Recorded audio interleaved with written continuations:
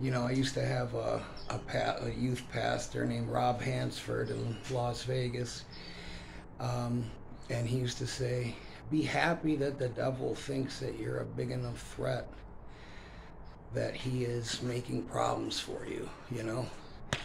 And then I used to say this: he's just trying to get you to tap out. You know what I mean?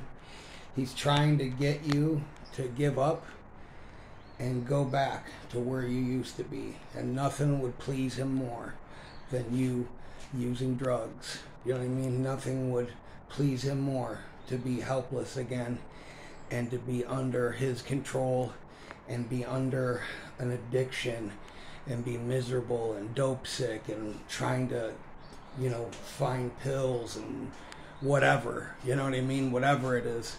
So I look at it like this. Some of you might not know I have a freaking cage in my neck.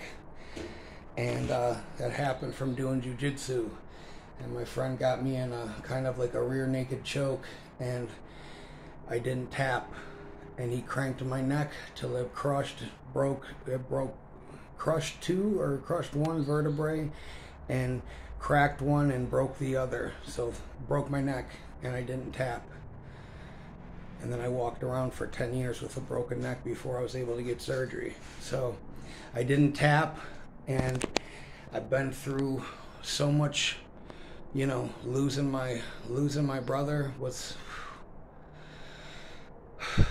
I mean, that's what caused me to take pills in the first place. Was I just could not handle that I lost my brother. My grief was so bad. For 10 years I would walk around in a daze, high, every day pretty much. And I'll just tell you, nothing is gonna make me go back to that.